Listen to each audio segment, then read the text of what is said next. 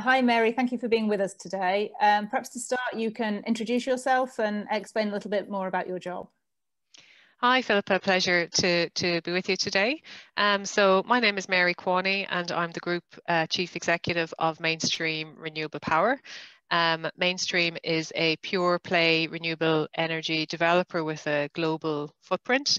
Our focus is on growth markets or emerging markets for renewable energy. So our main geographical footprint is across Latin America, Africa, Asia.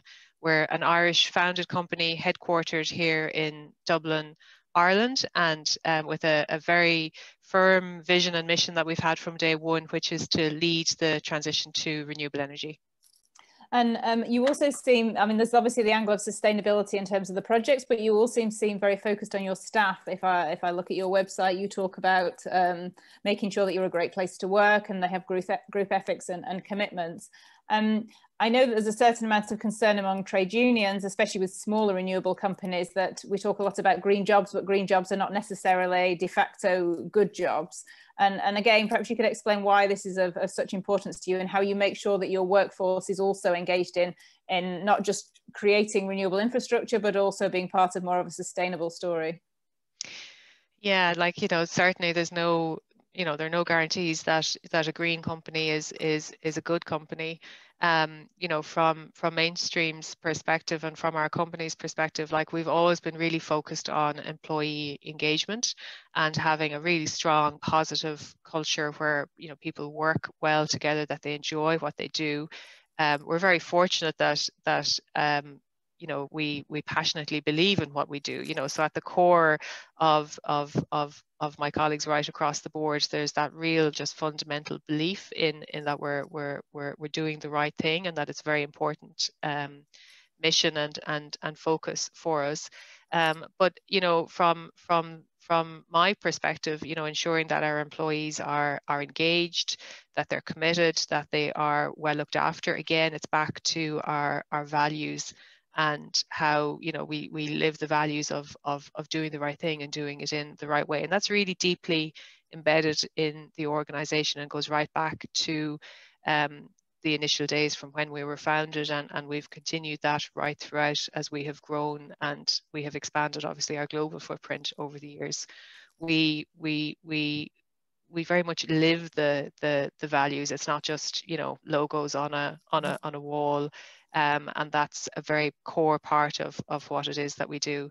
And it means that our employees are engaged. We measure that very carefully. We run annual surveys. We participate in the Great Place to Work, as you have mentioned, and getting that feedback from our colleagues and it enables us to focus on areas where we can improve and where we can do better. And it's very much a two-way engagement.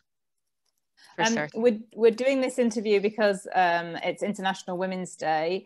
I wanted to ask how relevant you feel that is in today's world as a woman CEO, or whether we need to shift the focus slightly and look a bit more at diversity more generally rather than just looking at women.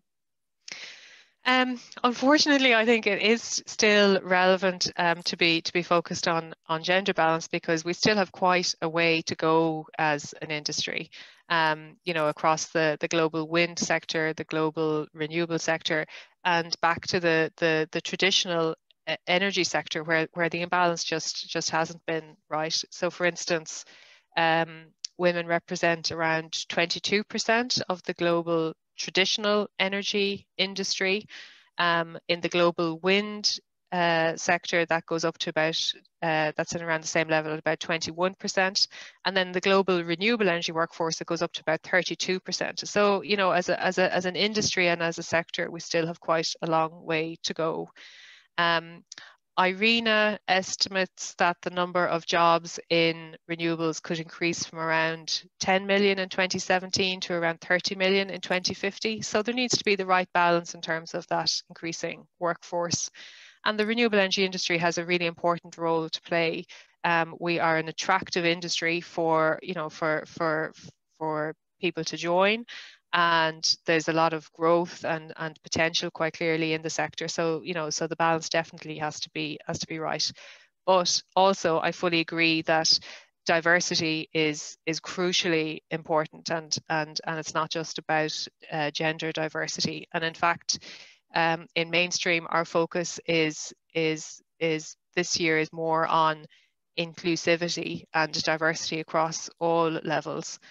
We still have our gender targets, and they have worked very well over the last number of years, and we've seen a lot of positive improvements, and we'll continue to build on that. But diversity is just crucially important. And for me, it's that, diversity brings different perspectives. It makes for better teams. It brings better company performance and a greater level of input and challenge and better decision making. So certainly the shifting focus I see into diversity and inclusivity is really important. And in terms of the gender targets that you have within Mainstream, could you explain how they work? Yeah, so we focus across 3 particular areas. So the percentage of females in senior management. We focus at the intake level, at our hiring level, the percentage of new female hires.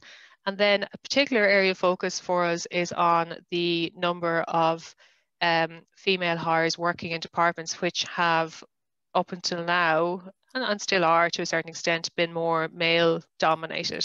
So, our approach is quite targeted across those 3 areas. So for instance, the number of females in senior management, we're now at about just over 30%.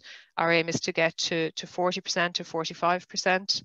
Our percentages of new female hires, we are at about 40%, and we want to get up to 50%.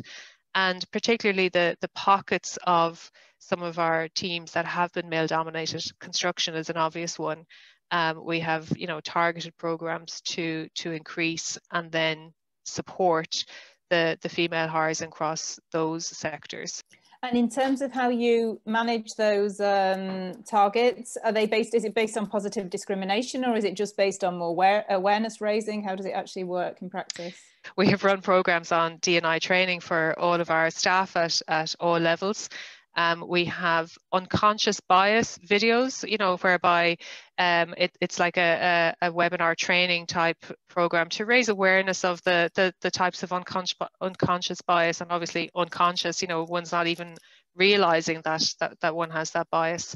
We have put a lot of effort into our recruitment to ensure that we have the right balance of interviewers, being a balance of male and of female. And then, we have worked a lot with our local teams in terms of, we've got regional committees, focus groups that come up with suggestions.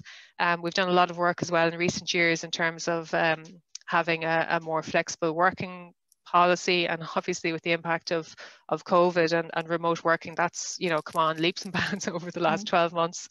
And we have been a founding sponsor of the GWEC Women in Wind program, and I was a mentor on that in the first year. It's now in its 3rd year of our participation in the program.